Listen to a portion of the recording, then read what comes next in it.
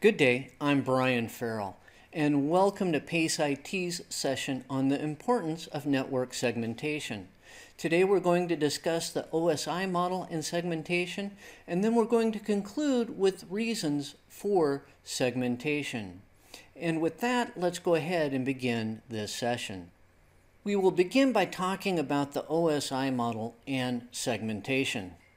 So what is segmentation? Well, it's taking a single network or system and breaking it into smaller discrete units. This can be achieved physically or logically. There are many reasons why you might want to segment a network. Some of them could include to ease administrative tasks, to achieve performance gains, to increase security, or to comply with regulations.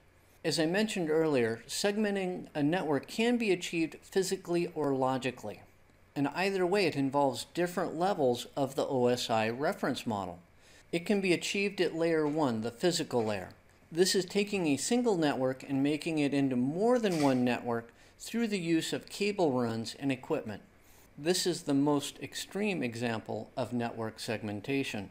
Not only is this the most extreme example of segmentation, but it's also an example of physically segmenting a network.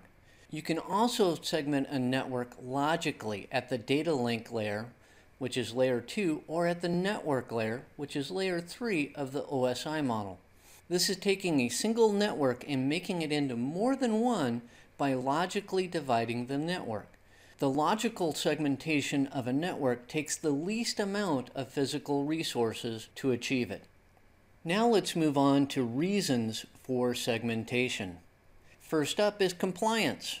Some rules and regulations require that certain data be kept separate and secure, as in the Payment Card Industry Data Security Standard, or PCI DSS.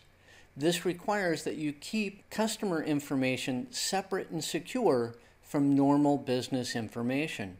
Segmentation allows for the regulated data to flow across its own network, keeping it more secure.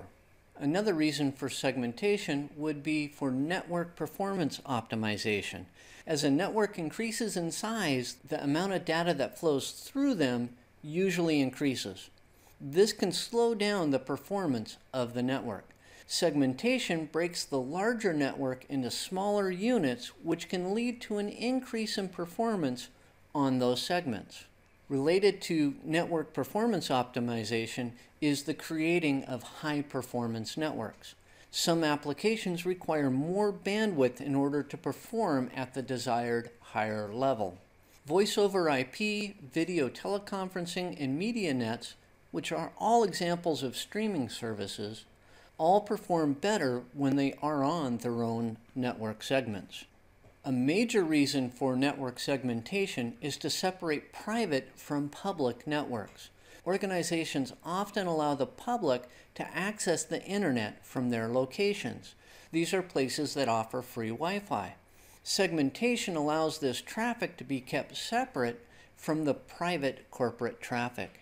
Then there are legacy systems. Some organizations use systems that are considered critical to their operation, but are not capable of residing on modern networks. Segmentation allows the legacy system to reside on its own subnet and network without compromising its performance or the performance of the rest of the network. Then there are testing labs. The lab can be used to test new applications, operating systems, update patches, so on and so forth. If these tests occur on the main network, it is possible that this testing could inject a problem into the main system. Segmentation allows for the testing to occur in a secure, easily controllable environment. And finally, there's security. One of the main reasons for performing network segmentation is for security purposes. Segmentation allows network and systems administrators to more easily control the flow of data between systems. Segmentation also allows network and systems administrators to more easily control access to network resources, therefore creating more security. An example of segmentation for security would be honey nets. These are network segments that are created with the sole purpose of attracting any network attacks through the use of multiple honeypots. Honeypots are systems that are configured to be attractive to network attackers, helping to draw attackers away from the main network systems and into the honeynet. The network segment of honeypots allows the main network to remain secure and gives network administrators an opportunity to study an attack, including the methods of entry, so that countermeasures can be developed to prevent future breaches. A system that should be segmented are SCADA systems, or Supervisory Control and Data Acquisition Systems. These are the most widespread of industrial control systems, or ICS. The industrial control system uses coded signals over communication channels to provide control of remote equipment.